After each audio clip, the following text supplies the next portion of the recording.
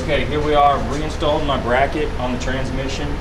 The 9/16 drill bit, the holes have been drilled, and per the instructions, S&S says to set this tap at 770 thousandths.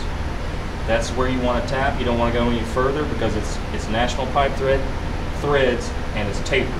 So you don't want to go too deep and you don't want to be too shallow. So it's important to mark your tap. I've already deburred the holes, and S&S has made this jig to where a 5/8 socket fits on here and fits right into the jig, so you can tap it dead straight.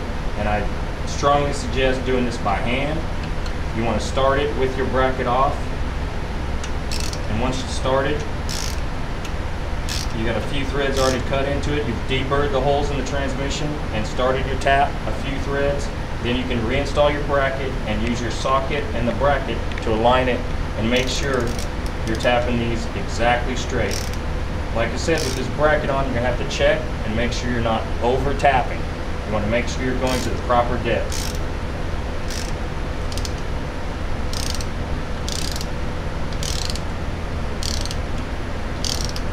Cutting oil on your tap, and like tapping anything, you want to go in a few threads and then back a few threads to make sure it's cutting clean.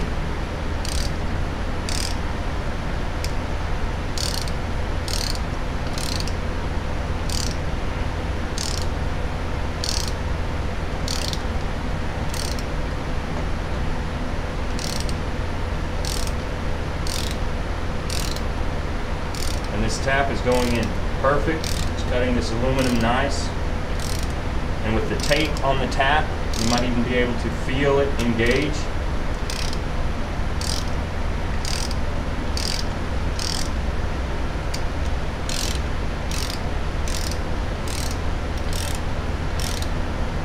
We didn't say it before, but obviously the oil pan has been removed, so you can clean everything before reinstalling your oil pan. Make sure there's no aluminum shavings in there. Obviously, that's not what you want.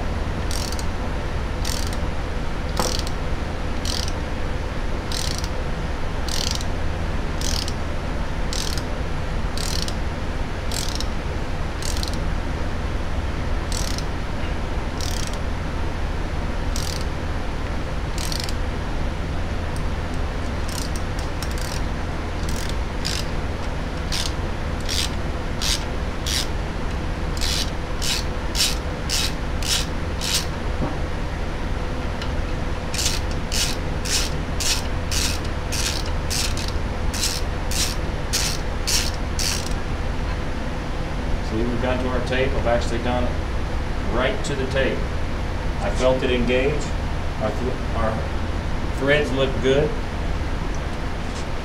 I suggest cleaning the threads on the tap before you restart.